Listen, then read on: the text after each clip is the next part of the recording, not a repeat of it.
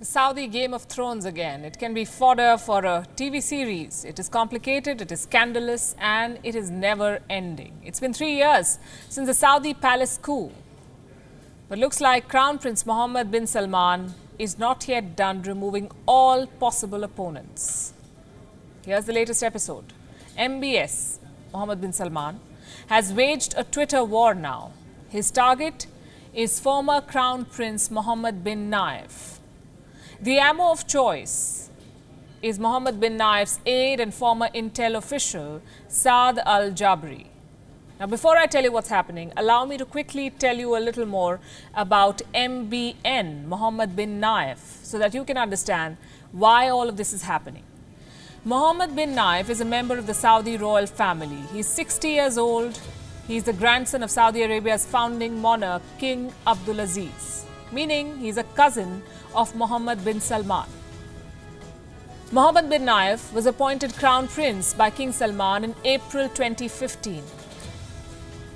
Back then, he was already serving as the Interior Minister of Saudi Arabia. He held a powerful position. 2 years later, he was asked to step aside and make way for his cousin, Mohammed bin Salman, the current Crown Prince. Mohammed bin Nayef also lost the Interior Ministry. While at office, he was seen as the most pro-US leader. He played a major role in Saudi Arabia's internal security policies. He was called the Prince of Counter-Terrorism for his crackdown on Al-Qaeda. So 2 takeaways from Mohammed bin Nayef's story. First, he is a prominent member of the Saudi royal family. And second, he enjoys support at home and abroad. And both of these points do not go down very well with the current Crown Prince, Mohammed bin Salman. The Crown Prince has cracked down on any leader who he views as a potential threat to power. And the clampdowns have been rather ruthless and Shakespearean.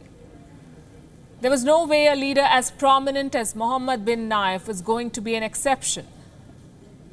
So he was detained in the month of March this year. No one knows where he is, where he's being held. The Crown Prince's men have been trying to dig dirt on this man. They seem to have found a sheep in former intelligence officer Saad al-Jabri. Now, Saad is a friend of Mohammed bin Nayef. He is currently in exile in Canada. According to reports, Saad al-Jafri led a network of officials who misspent $11 billion of government money. The money was from the Interior Ministry fund. So basically, Saudi authorities want to accuse Mohammed bin Nayef of misusing money or of being involved in Jabri's alleged corruption. Remember, Mohammed bin Nayef was the interior minister at the time. So what Saudi authorities want to prove is that the money was misspent under his watch. We do not know if there are any documents to prove their involvement in the alleged corruption. But what we can tell you is that MBS is trying his best to sway public opinion against these 2 people.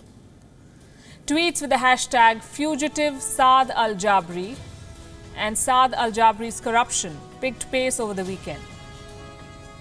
Questions were raised on Mohammed bin Nayef's loyalty to the kingdom. Experts say the campaign was being led by pro-government Twitter users. So here's another question. Why is all of this happening now? What explains the timing of this campaign, the latest round of purge, or the attempt to remove al-Nayef from public life? The answer may lie in the upcoming US election. The Crown Prince of Saudi Arabia is trying to quash all possible opposition ahead of the November polls. He fears Donald Trump's loss.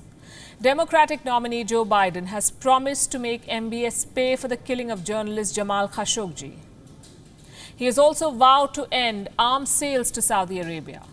So putting Mohammed al-Nayef behind bars is part of Mohammed bin Salman's forward planning in case Donald Trump loses and there is a mounting global pressure against MBS. He can continue to remain in power by removing every possible opposition to his throne and nipping counter coups in the bud.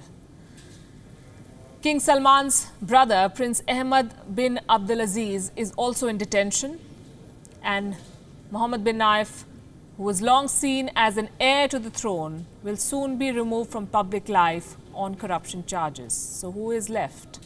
We'll wait and see.